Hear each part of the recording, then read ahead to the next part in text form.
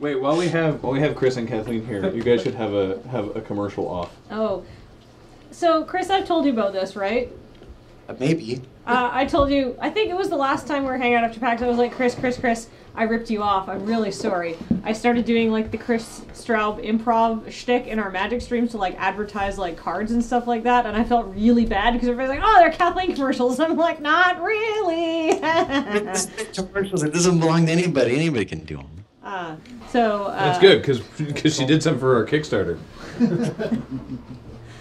Do you want to have a commercial off, and we can let the chat vote on which one, who is maybe giving the superior ad for Desert Bus? As to why you should donate. Yeah, why you should donate to Desert Bus? You get a time limit? Yeah, like, I don't know, like... 15 seconds? 20 seconds? Oh, like 30 seconds probably? 30, oh. Well... Are we allowed to, like, is it about delivery? Is it about content? I would say it's a combination of all those things. split. It's always about the full package. Come on now. Okay. All right, well, let's give it a shot. All right, do you want to go first or second? Ooh. I'm going to go first because it's not going to be very good. Okay. All right, here we go. Okay. Hi, everyone. I'm TV celebrity. I'm Christopher. Michael Straub is my full name, but I go by Kris Straub.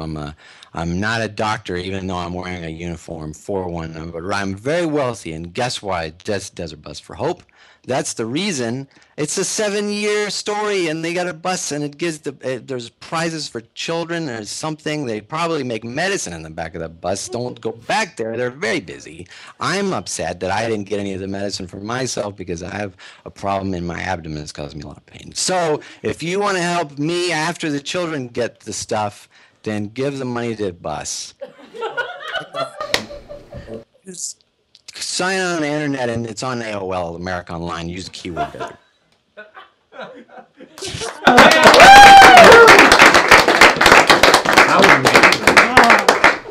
Now I gotta top this. I don't know if I can. That was really funny. All right. Hey, everybody, do you like children? If not, what is wrong with you? Are you some sort of monster? If you don't, probably don't watch this.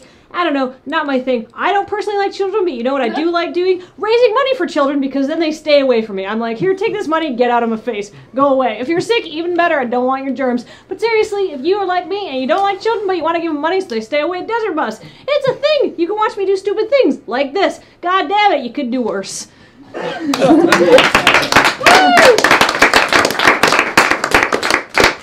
So they stay away from you. Yeah. That makes sense.